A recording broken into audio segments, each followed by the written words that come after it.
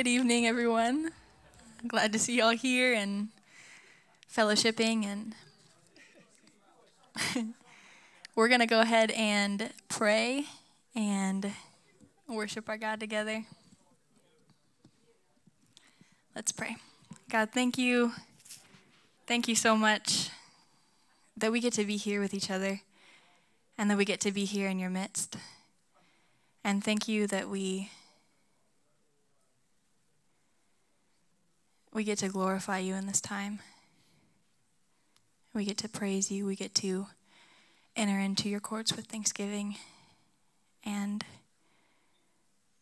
we are satisfied. God, we give you this time. And we fix our eyes on you. In Jesus' name, amen.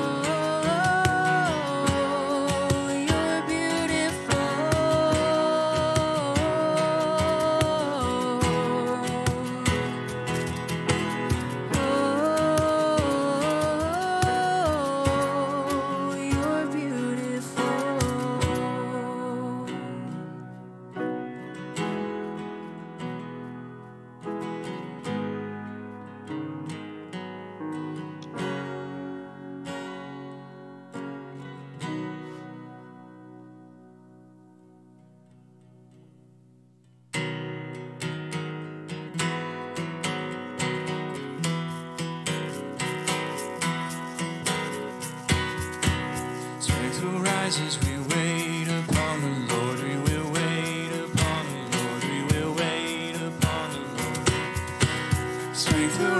rises, we wait upon the Lord. We will wait upon the Lord. We will wait upon the Lord our God. You reign forever. Our hope, our strong deliverer.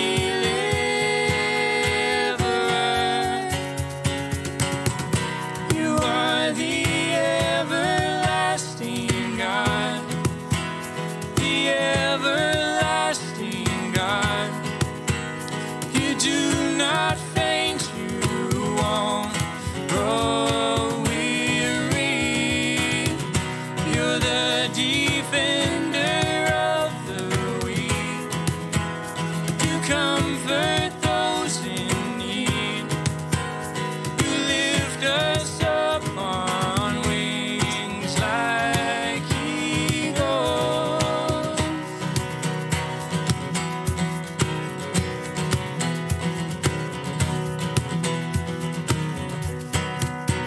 Strength rises, we wait upon the Lord. We will wait upon the Lord. We will wait upon the Lord. Strength rises, we wait upon the Lord. We will wait upon the Lord. We will wait upon the Lord our God. You reign forever. Our hope, our strong deliverer.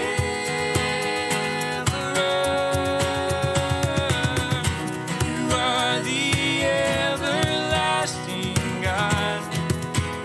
The everlasting God. You do not faint, you won't grow weary. You're the defender of the weak. You comfort those in need. You lift us up on wings like eagles.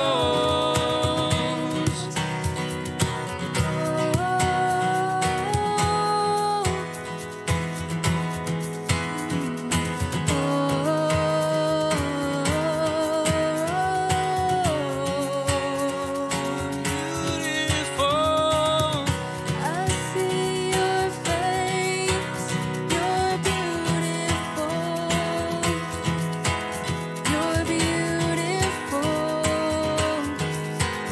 You're beautiful. I see your face, you're wonderful. You're wonderful. You're wonderful. I'll wait on you. You're powerful. You're powerful. You're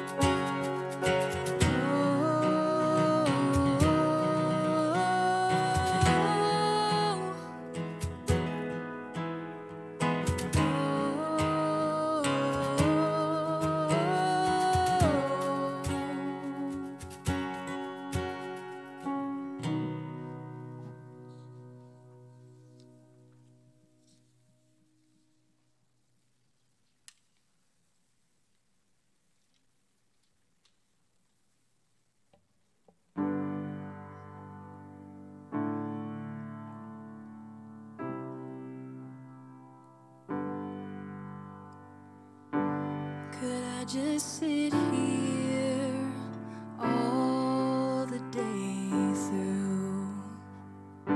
Could I just sit here leaning into you to feel your heartbeat? Ooh.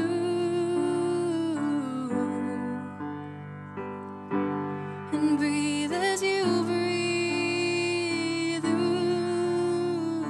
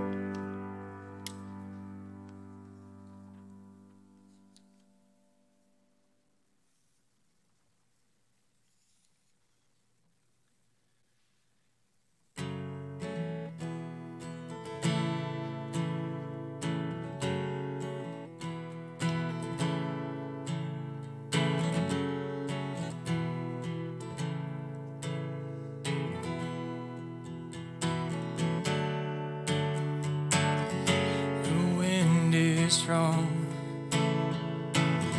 the water's deep. My heart is heavy and my mind won't sleep.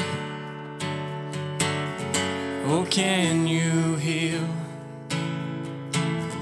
my fear? It breathes. I need to know if you're the shadow I can see. I wanna run to you when the waves break through. I wanna run to you and not turn back. There's no turning back, nothing in the past. My eyes are on you again. Can't see nothing at all but your outstretched arms. Help me believe it. Though I falter, you got me walking on water. The ocean sings the song of grace. But if I'm honest with myself, I'm still afraid. I wanna run to you when the waves break through. I wanna run to you and not turn back. There's no turning back, nothing in the past. My eyes are on you again. Can't see nothing at all but your outstretched arms. Help me believe it. Though I falter, you got me walking on water. I was sinking like a stone again. I was halfway in the grave and then I looked up and saw your face again. You pulled me out of the water, water, water. There's no turning back, nothing in the past. My eyes are on you again. I can't see nothing at all but your outstretched arms. Help me believe it. Though I falter, you got me walking on water. Though I falter, you got me walking on water, water, water.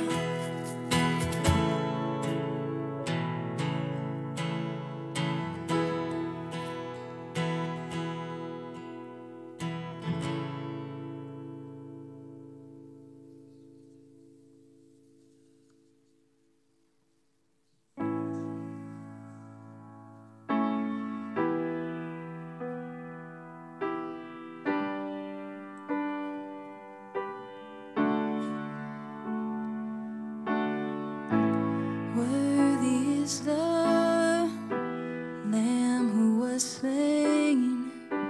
Holy, holy is He.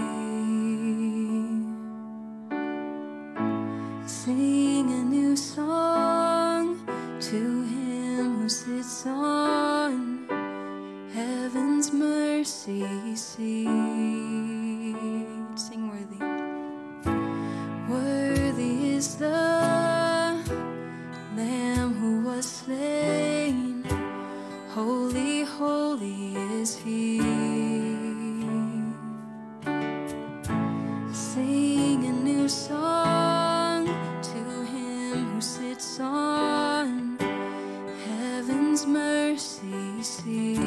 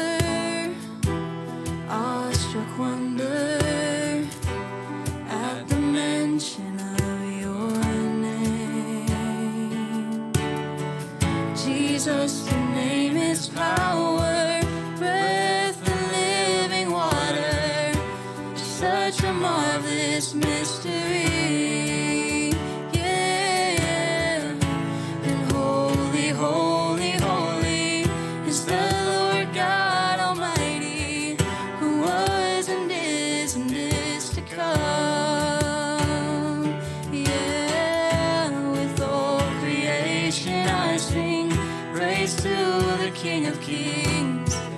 You are my everything, and I will adore you.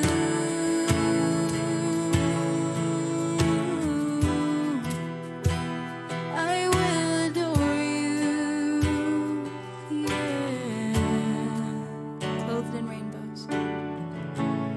Clothed in rainbows, a living color, flashes of lightning, rolls of thunder. Blessing and honor, strength and glory and power be to you, the only wise King. Yeah. And holy, holy, holy is the Lord God Almighty, who was and is to come. With all creation I sing praise to the King of Kings. You are my everything, and I will adore you.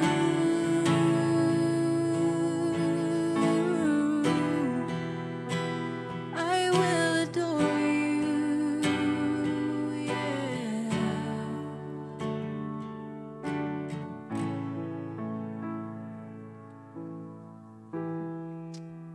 Let's pray. Father, we do adore you. We thank you that you invite us to draw near right now. And what you offer is yourself, that we might know you,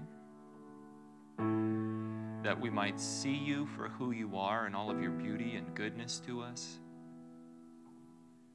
that we might be brought to a place of worship and surrender, and to just be fully, completely satisfied in you, in your presence.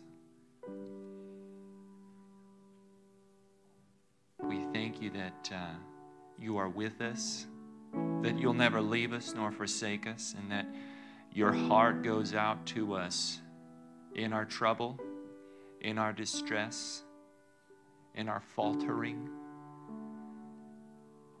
Lord, you draw near. We thank you that you lift us.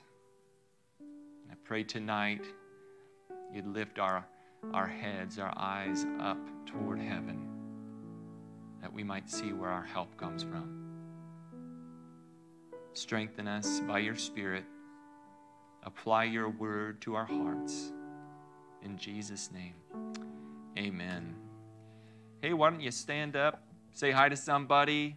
Yeah, something like that.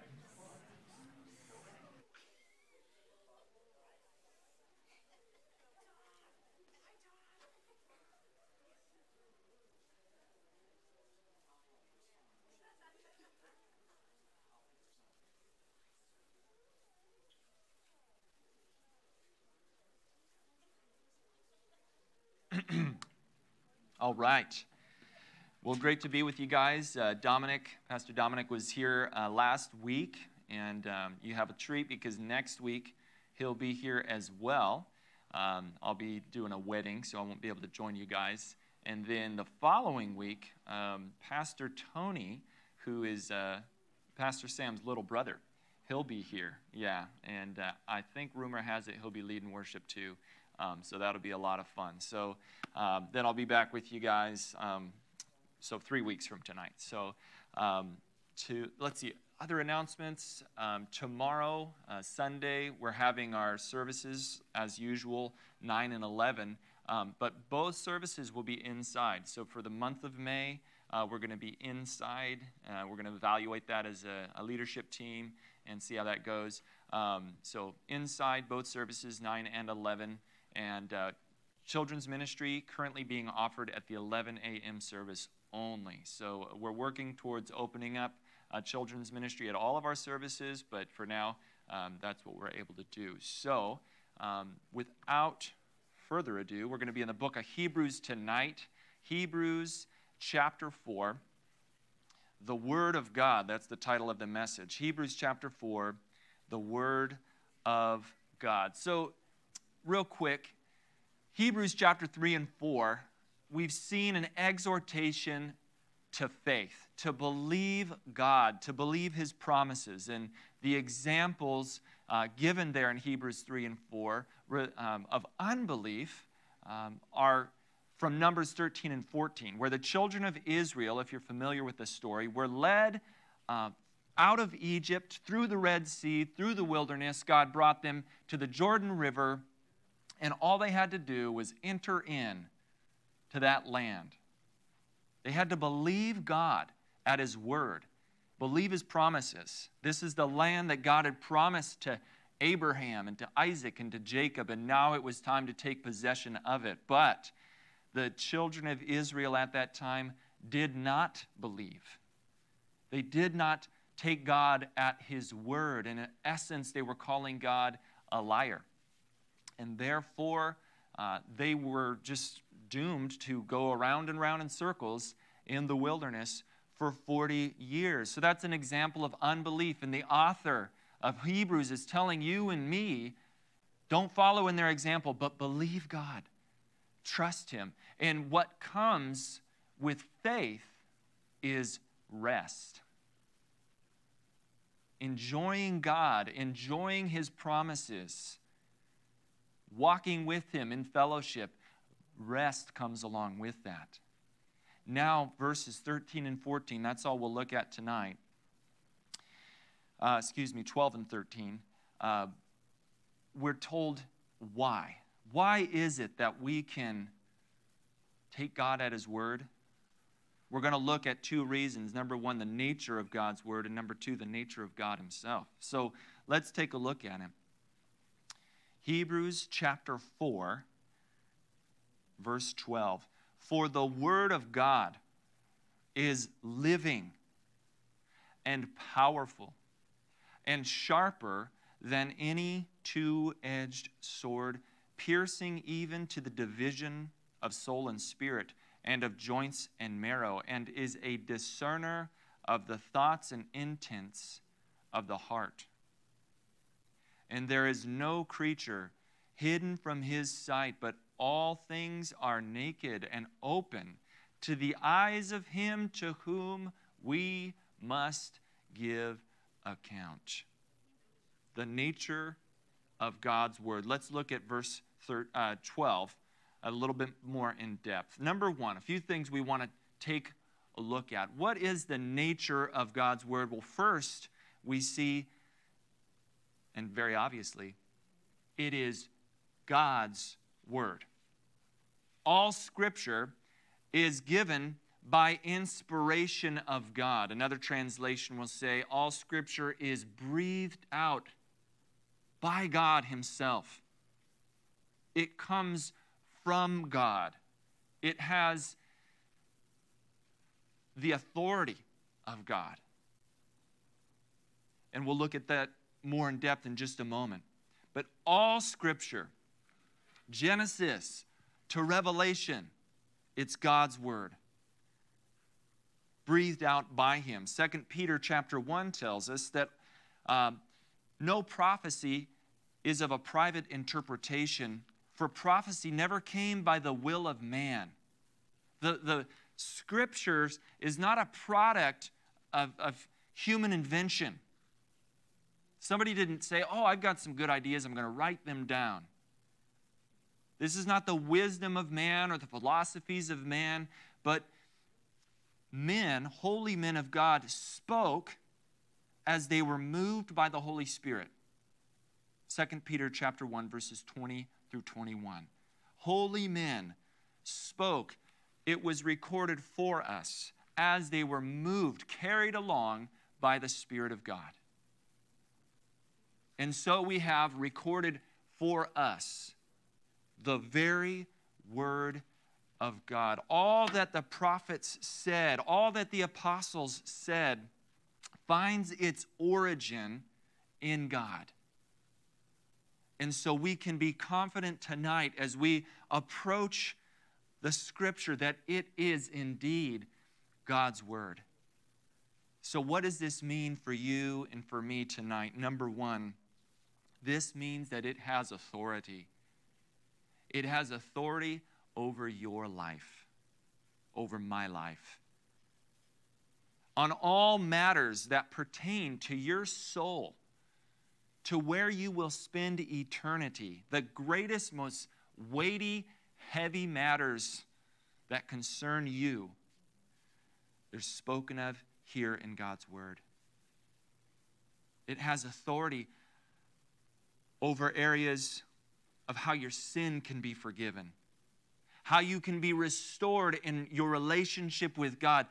This, the Scriptures answer authoritatively. It has authority over your life in the way that you live, the way that you conduct yourself, your morals, your relationships with other people, with your husband, with your wife, with your children, with your neighbors, with your boss, with the government. With all people, the Word of God speaks authoritatively on how you're to live and how you're to treat people. On all matters of morality, of human sexuality, of marriage, God's Word speaks to it clearly and authoritatively, and we do not need man's ideas or our best thought on the matter. What we need to know in any given area of your life, if you have a question tonight about what you should do, which way you should turn, how you should respond in a given situation, God's Word speaks, and it speaks authoritatively. Secondly, the fact that this is God's Word means that it is not only authoritative, but sufficient. We do not need anything else. God has spoken to us, and He has provided for us all things that pertain to life and godliness. How to live your life and how to be godly. And God's Word is sufficient.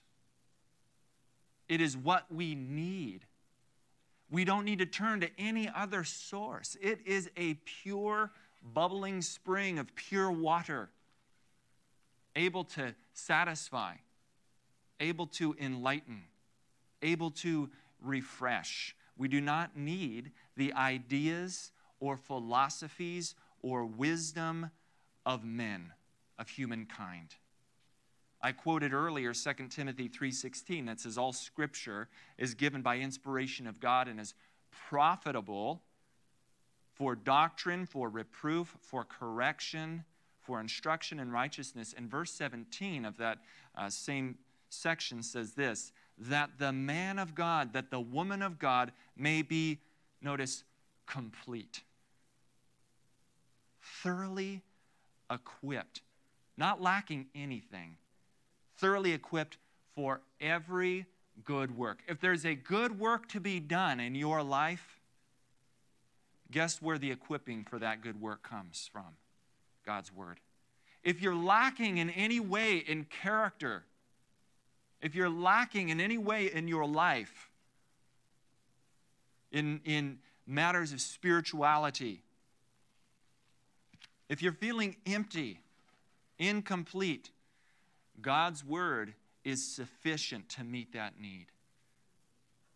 That we may be complete, lacking nothing, and thoroughly equipped with everything, every tool for every good work. This is the sufficiency of God's Word, and it is God's prescription for your soul tonight. Are you broken? Are you hurting? Are you lacking? Are you in need tonight? The Lord is here to speak, and He has spoken in His Word to you. It is a mine. God's Word is like a rich mine, of a storehouse of treasure. I've been listening to the Psalms recently, and I was just telling Jared before we started worship, I'm like, man, I feel like it's the first time I've gone through the Psalms before. Because God is just showing me different things, revealing different things to me, highlighting different things. Psalms, I'm thinking, wow, have I never heard this before? This is so good. This is so rich. This is what I need. Oh, God's word, it's authoritative. It is sufficient. Notice back in Hebrews chapter 4, verse 12. For the word of God, notice, it's not just the word of God, but it is also living. God's word is living. What does that mean? That it endures. God's word endures from one generation to the next. What God has spoken to people thousands of years ago speaks to us tonight, right now. It's living. 1 Peter chapter 1 echoes the same thought. Let me read it to you. It says, having been born again, not of corruptible seed, but incorruptible, through what? How have we been born again? Through the word of God. Notice, which lives and abides forever. The word of God, it is living. It is abiding. It is enduring. And it is through God's word that we are born again. God's word is living, and it brings spiritual life. It causes spiritual life to be born in you. Jesus said, unless a man be born again, he will by no means enter the kingdom of God. That's what he said to Nicodemus in John chapter 3. And unless we allow the word of God to penetrate our hearts like a seed planted in soil and to allow it to bring forth fruit, unless that takes place, we are dead in our sin and trespasses. The word of God, it is living, it endures. 1 Peter goes on to say that all flesh is as grass, and all the glory of man as the flower of the grass. The grass withers, and its flower falls away, but the word of the Lord endures forever. It endures forever. Now this is the word which by the gospel was preached to you. The grass withers, the flower fades. Not that long ago, I love to spend time in Upper Park. It is a jewel. It is something that is so restorative to me. Not that long ago, if you went up to Upper Park, you know what you would have seen? Green grass and wildflowers.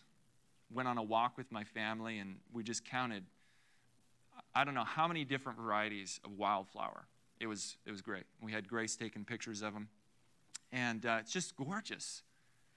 Beautiful up there. But you know, if you go up there now, it is quickly turning brown. And just wait till June, July, when it's 185 degrees outside. What will you see up there? Right? It'd just be brown grass.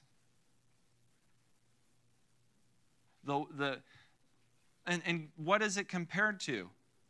What is that brown grass compared to? You and me. All flesh, humanity. All that we can produce, all that we can make, all the glory of man,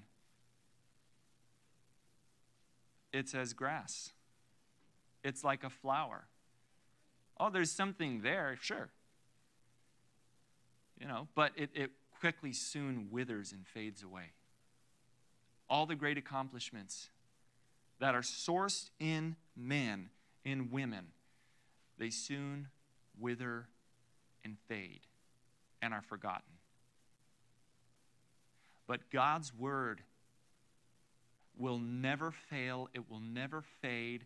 It endures forever. Jesus said, for assuredly I say to you, till heaven and earth pass away, not one jot, not one tittle will by no means pass from the law till all is fulfilled. When Jesus talks about a jot or a tittle, he's talking about like periods and commas, like the smallest little dots that are in the Hebrew alphabet and lettering. Not one of those things is going to fade away. Heaven and earth will pass away, but God's word will endure forever. So it is living. And it's living because it also dynamically applies to your life. The Word of God, it's not a book that you read, it's a book that reads you. It knows you. Open up the Scriptures. How many times have you been reading in God's Word, and all of a sudden, not literally, but metaphorically, something's like glowing on the page at you? Something's like highlighted, neon. All of a sudden, you're thinking to yourself, have I ever, like I mentioned earlier in the book of Psalms, have I ever read this verse before? Because right now, it is alive and it is speaking to me. It's speaking right to this situation. It's what I needed to hear. The Word of God, it's living. It's dynamic as it applies to your life. Back to Hebrews chapter 4. It is, the Word of God is living and it is powerful. It's powerful. It has spiritual power. And that word power in the Greek is energes, is where we get energy from, the English word energy. What does this mean? But that the Word of God is at work and it is effective for what it was intended to accomplish. It is effective. It is able to do what God sends it to do. Now, when Paul was writing to the Thessalonians, he had this to say. He was thanking God for them. He says, for this reason, we also thank God without ceasing. Why did Paul just continually thank God for the Thessalonian church? He says this, because when you received the word of God, which you heard from us, Paul came, he was preaching, sharing the gospel. He says, when you heard the word of God, which you heard from us, you welcomed it. You opened up your heart to it. You received it, not as the word of men. Not just another passing idea. Not just something you read in a magazine or a book from Barnes & Noble. No, you didn't receive it that way. Not as, I should say, like, you download it from Amazon now, huh? It's like, who buys a book from a bookstore anymore? Right? You just get everything from Amazon. No, you didn't receive it that way. But as it is in truth, the Word of God, which also effectively works in you who believe. The Word of God, which effectively works in you. It is at work and effective in your life. God's Word has spiritual energy, not just to bring life, but also to sustain your life, to effectively work in you. It has a transformative power to change you. Romans 12:2. Do not be conformed to this world, its ideas, its philosophies, its wisdom. Do not allow the world to shape your thinking, but instead be transformed by what? The renewing of your mind. How is our mind renewed? How is our mind changed? How is our mind shaped? By understanding the mind of God, which is revealed in His Holy Scripture. It's what we need. It's what we need tonight. We need to be transformed. It has spiritual energy, spiritual power. It is living and it is powerful. It is active. Notice how else it goes on to talk about the power of God's Word. For the Word of God is living and powerful. Notice it's sharper than any two-edged sword. That word sharper there is more cutting. In other words, it penetrates deeper than any sword. Than any sword that was forged by the hand of man. It's sharper. It's more penetrating. It cuts deeper. That's the power of God. like a sword. It pierces to the core of who you are. Now think about this. A sword is a weapon, and it's dangerous. It's dangerous to your flesh. God's word. Be careful. It's dangerous, right? I mean, and I say that in the sense of, hey, when you enter into a relationship with God, you're no longer the one in charge of your life. You surrender. Say, Lord, you have my life. I'm going to follow you.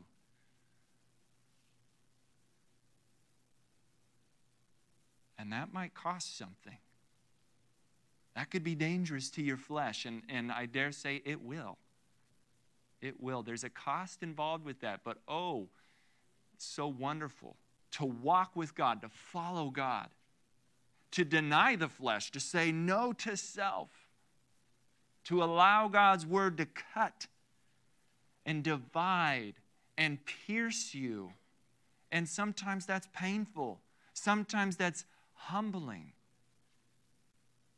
Sometimes that hurts, but it's a good kind of hurt. God's word is like a sword. It pierces to the core. It's sharp. And like a sword, it divides. It discerns. It opens you up and reveals what's going on inside. The thoughts and intents of the heart are what's going on inside of you. The Word of God is able to discern, is able to understand. Like an X-ray or a CAT scan or an exploratory, surgery. God's Word goes in deep, but it goes in to the parts where we can't see, but only God can. And it addresses the deepest and broken parts of who you are. Our hurts, our pain, our suffering, our secret sins, it pierces down to that. But rather like a sword that brings death, the Word of God as a sword, it brings life. Like a surgeon's knife, God's Word cuts and opens up and brings cleansing and healing to us and to our lives. God's Word is powerful. God's Word is active. And He wants tonight for you to just open yourself up to Him. Lord, here is my life. I'm on the operating table, as it were. Just have your way in me. Do what you will. That is really the idea behind what we're talking about tonight. Is that you would see God and see His Word and say, yes, I believe the Lord. I believe His Word. I trust Him. And I give Him the authority in my life. I give all that I am to Him. Lord, take your place. Your Word, it's authoritative in my life. Your Word, it's sufficient for me. I don't need anything else. And all the power that I need to accomplish what you've called me to do, it's found in you and trusting in your promises. All the life that I need, it's found in your living Word as your Holy Spirit works. This is where we need to come to tonight. We need to come to that place of faith and trust, surrender. Now, we've seen the nature of God's Word. Verse 12, the Word of God, it's living, it's powerful, it's sharper than any two-edged sword. It's piercing to the division of the soul and the spirit, of the joints and the marrow, and it's a discerner of the thoughts and intents of the heart. But now, verse 13, we see the nature of God. Now, much could be said about the nature of God, but here in verse 13, we see something very specific about the Lord. And that is, He is omniscient. That means He's all-knowing. He knows everything. Notice verse 13. And there is no creature hidden from His sight, but all things are naked and open to the eyes of whom to the eyes of him to whom we must give account. God, number one, is all-knowing. He sees everything. No creature is hidden from his sight. He knows every hair on your head. And for some of you, that's easier than others, right? Sorry, I'm not looking at you. I'm sorry. He sees and knows everything. He knows every breath you take. Nothing hidden from him. God sees your actions. But more than that, he knows your thoughts. He has perfect knowledge of you. He can read you like a book instantaneously. Now, I want to take a moment, and you can turn over with me, if you will, to Psalm 139. I want to read at length from this psalm, so that's why I encourage you to turn over to Psalm 139. I'm going to read about the first 18 verses of this. Why? Because it is the perfect explanation of Hebrews chapter 4, verse 13, at least this aspect of it, and the fact that God sees everything and knows everything about you. Psalm 139.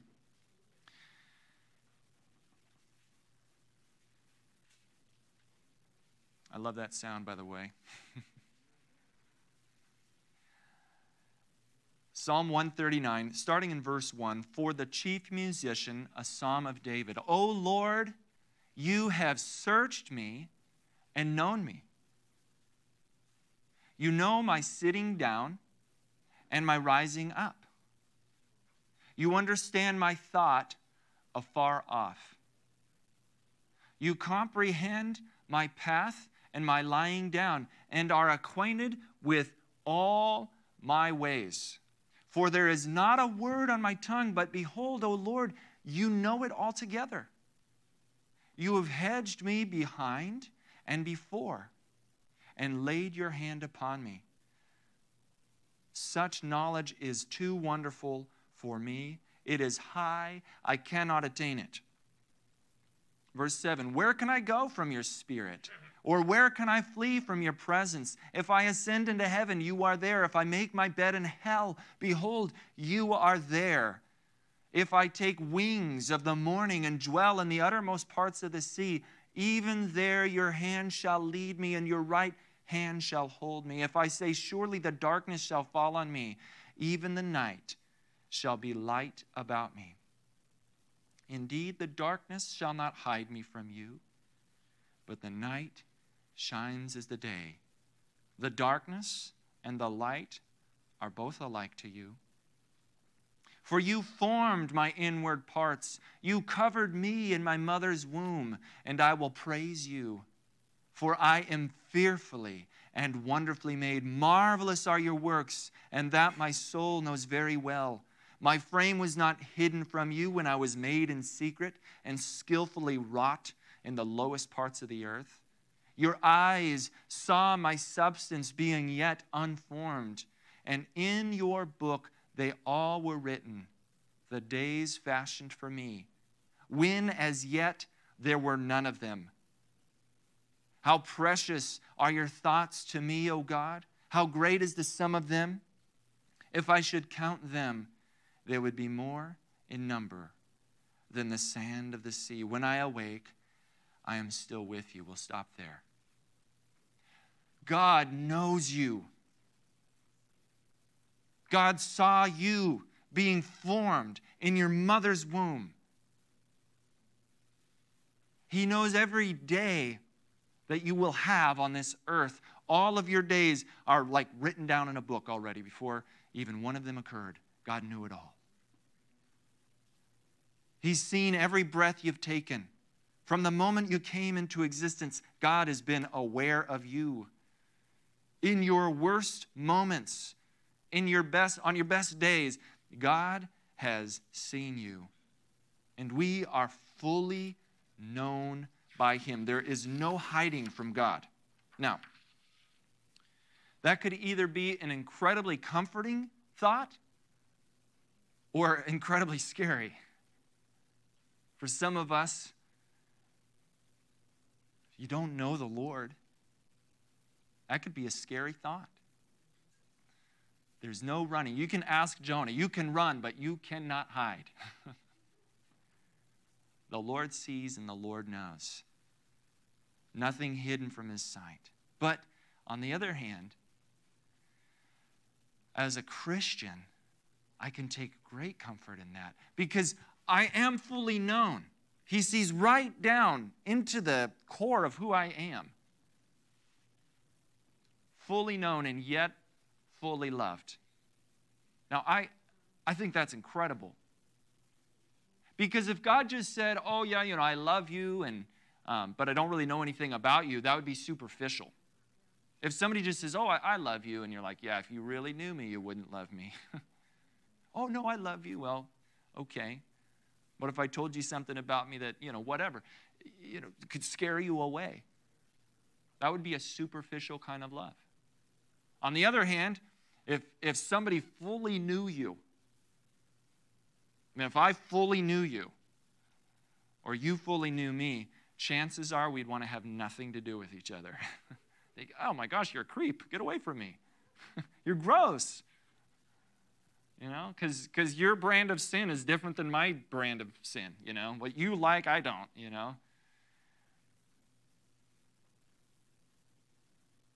But see, with God, not only are we fully known, but also fully loved. And therefore, his love for you is not a superficial kind of love, but it's real, it's deep, it's intense.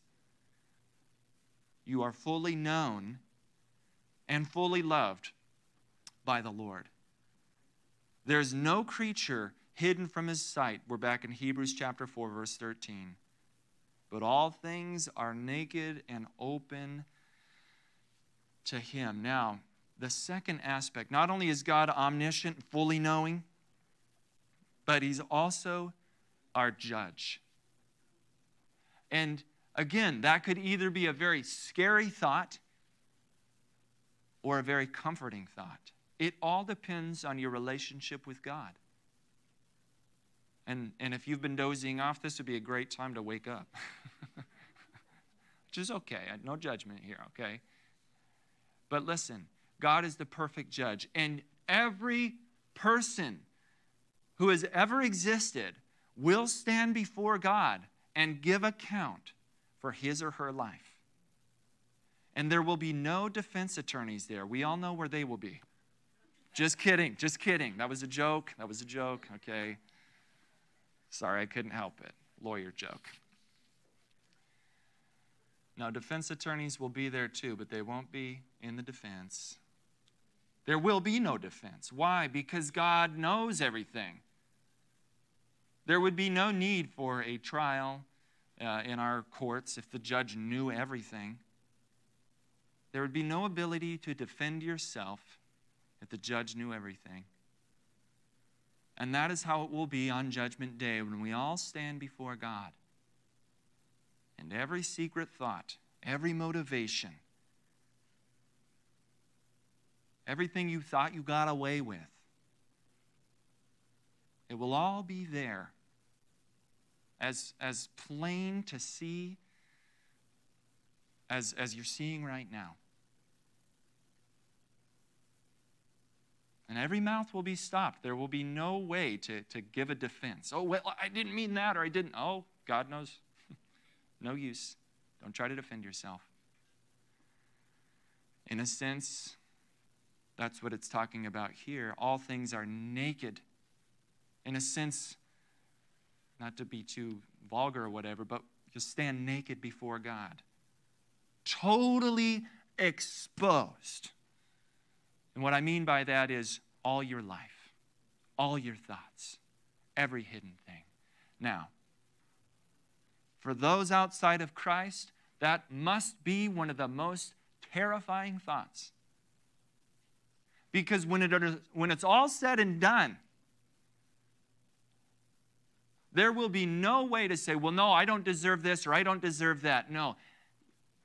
No person will leave God's judgment disagreeing with the judgment.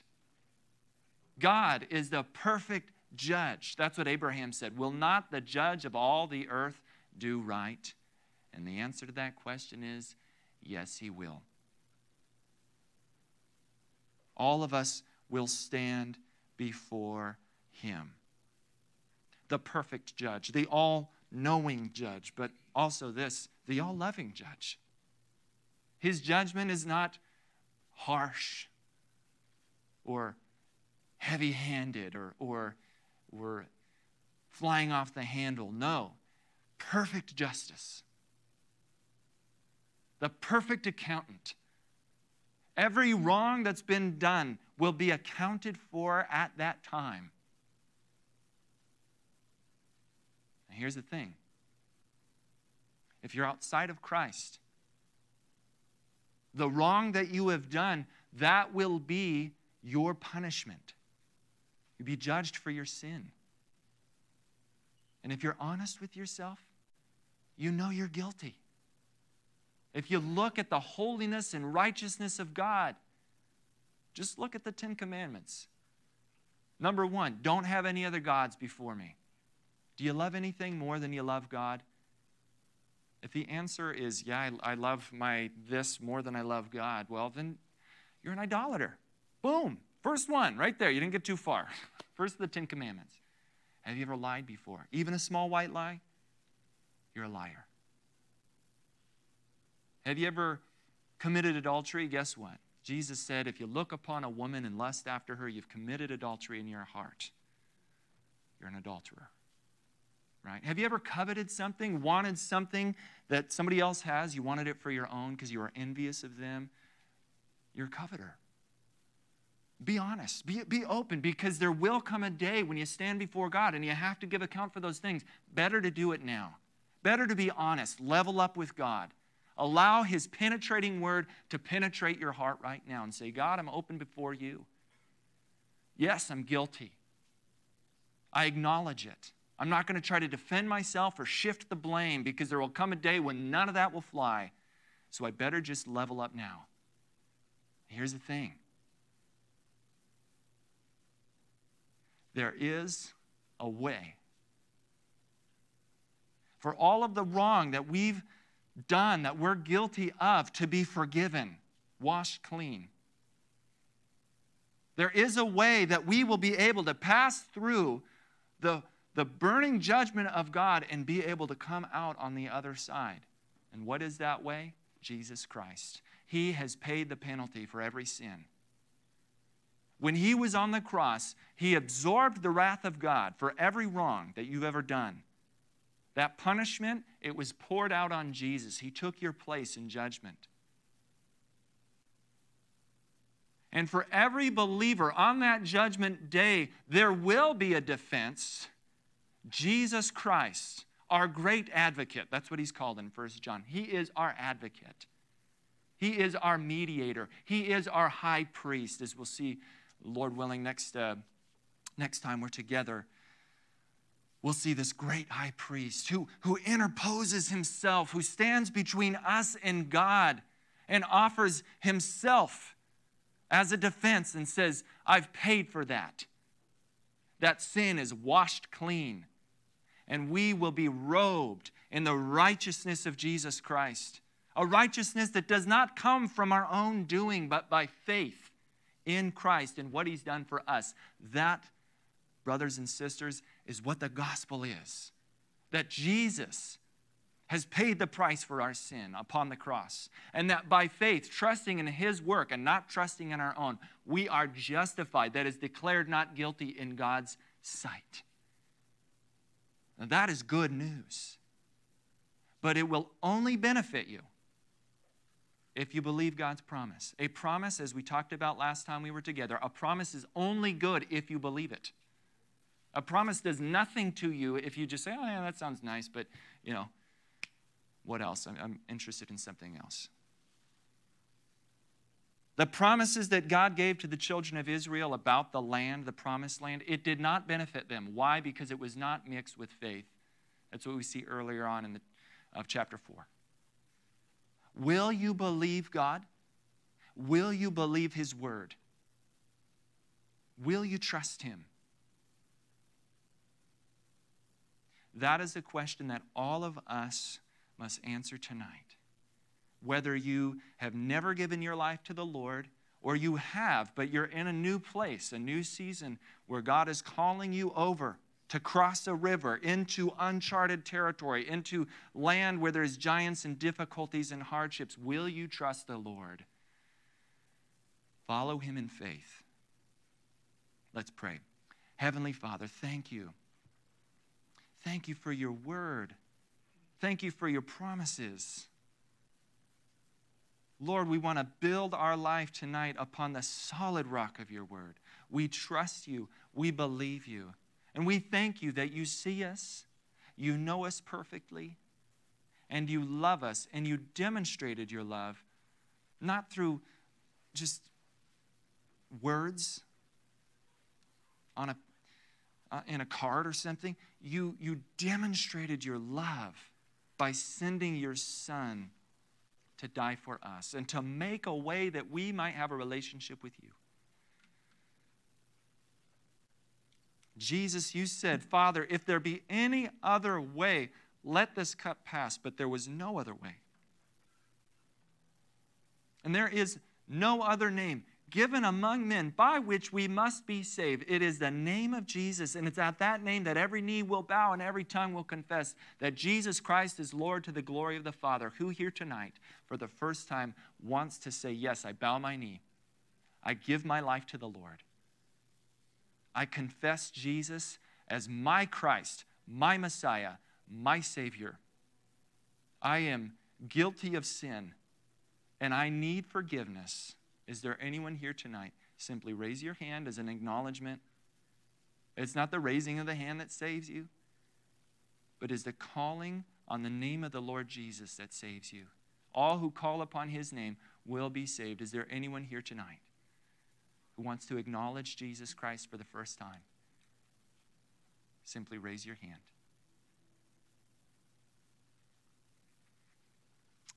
Father in heaven, we thank you. We trust you.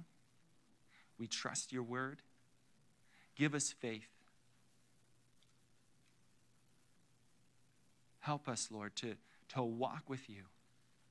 Lord, bring cleansing in our lives. Lord, you know the cleansing I need. You know the cleansing we need to be washed and renewed, refreshed in you. Restore your people. Lord, draw us near to you, we pray. In Jesus' name, amen. Amen. Let's all stand together.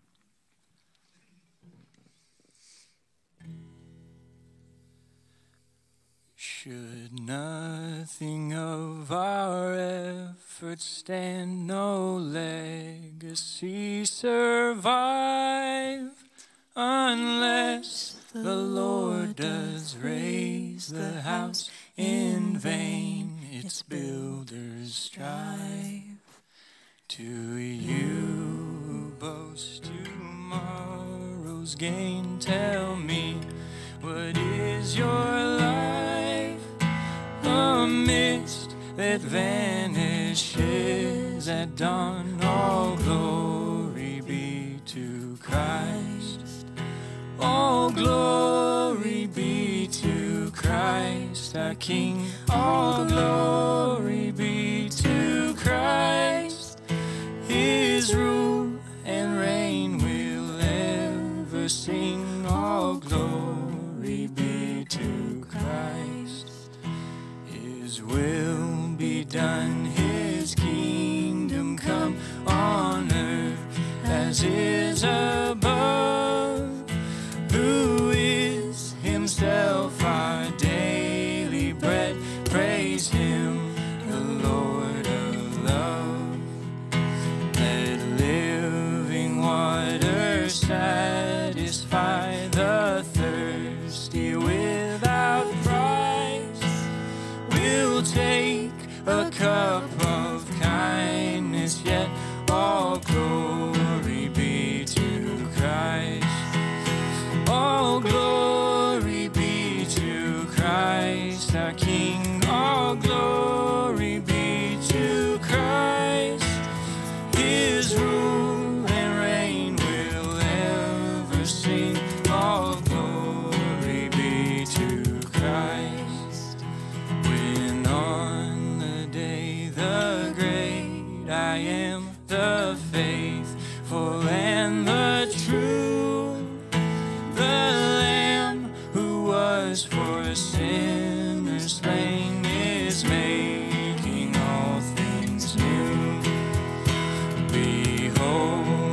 God shall live with us and be a steadfast light, and we shall ever His people be. All glory be to Christ. All glory be to Christ, our King. All glory be to Christ. His rule and reign will ever sing. All glory be to Christ.